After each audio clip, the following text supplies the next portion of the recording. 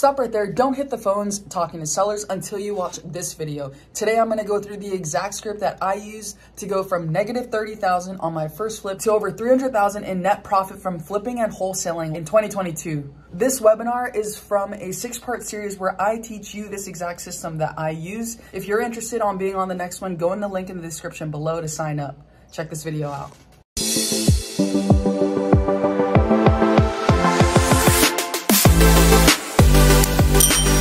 So today we'll talk about essentially all of the info to gather before you go on this appointment with the seller. So the first things first, you get the lead. After you get the list, you call them and you get the leads. So once somebody raises their hand and says that they want to sell, then you'll take them through the process of getting more information.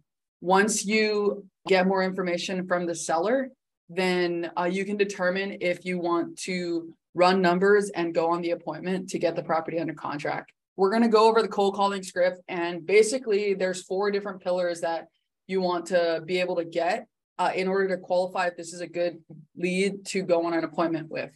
And those 4 pillars are: number 1 is timeline, number 2 is property condition, number 3 is asking price, and number 4 is motivation to sell.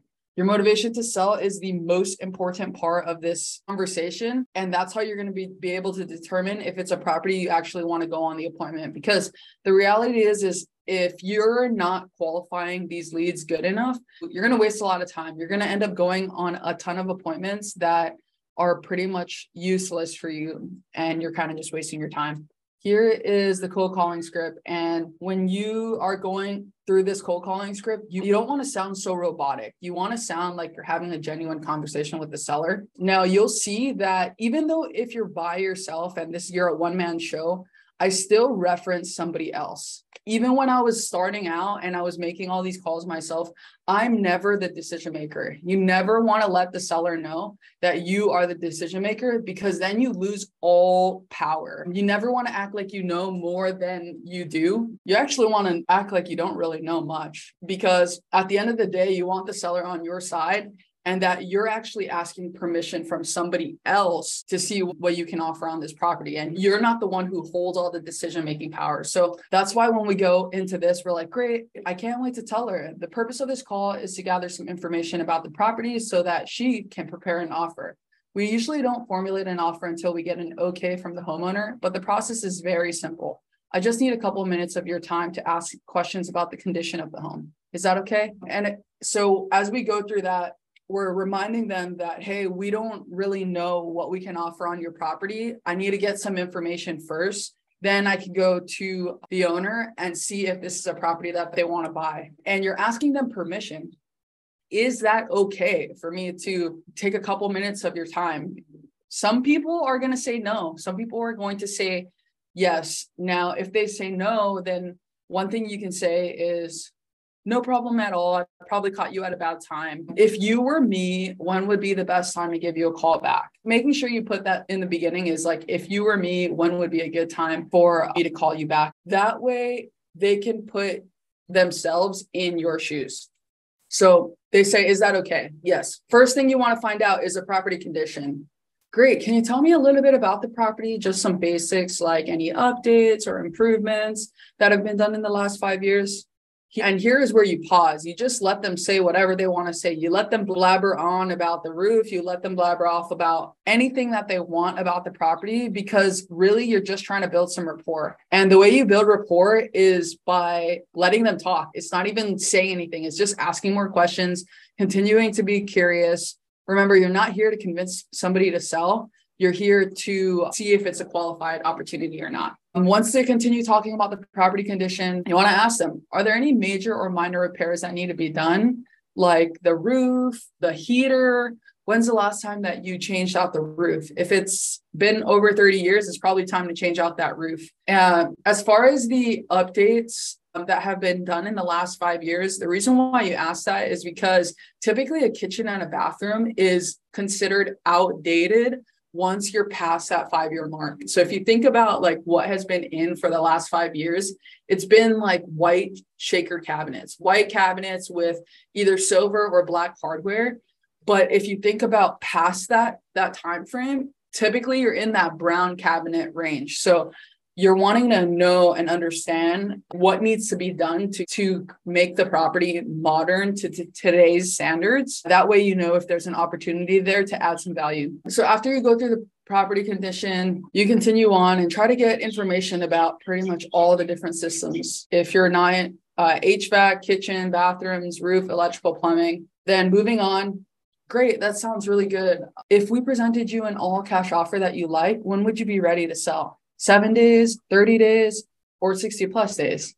Typically, you want to give them some options. You never want them to feel like they're just having this open-ended question that they can't really answer. But if you give them some options, this is another qualifying question to help you understand how motivated they are. All of this leads up to the last question, which is motivation. Typically, if something is more outdated and it needs a lot of work, they're going to be more motivated than somebody who has a newly remodeled property. So moving on from the timeline, if they need to sell in the next 7 days, then you know for a fact they can't sell it on the market. They can't list it with a realtor. They need to move pretty quick. Even within the next 30 days, listing it on the market may not be something that they can do. If you get an offer today, you're not going to close until 30 days, if not 30 to 60 days from now. So if these guys need to sell in the next 30 days, then most likely this is going to be a qualified opportunity. Now, if it's 60 plus days, then that's a little different. They probably have time to list it on the market. But typically, if it's 90 days or less, this is something that we can work with and something that we want to pursue. With this question, it's not asking like, oh, what's your asking price? Or what do you want for the property? It's like considering everything we just discussed, the roof needs to be replaced. You're wanting to sell it in the next 30 days. Did you have any ideas about what you think the property might be worth? Another way to phrase this is, do you have any ideas of what you're looking to walk away with on this property? Especially if they need to sell in the next 7 to 30 days, they're going to have to walk away with less than what they can get on the market. If they say no, they don't know what the property is worth, pull up Zillow. Okay, let's say, for example, a Zestimate is $1 million. Throw a number that's like absurd out there and just say, you wouldn't consider something in like the 500, high 500s, would you?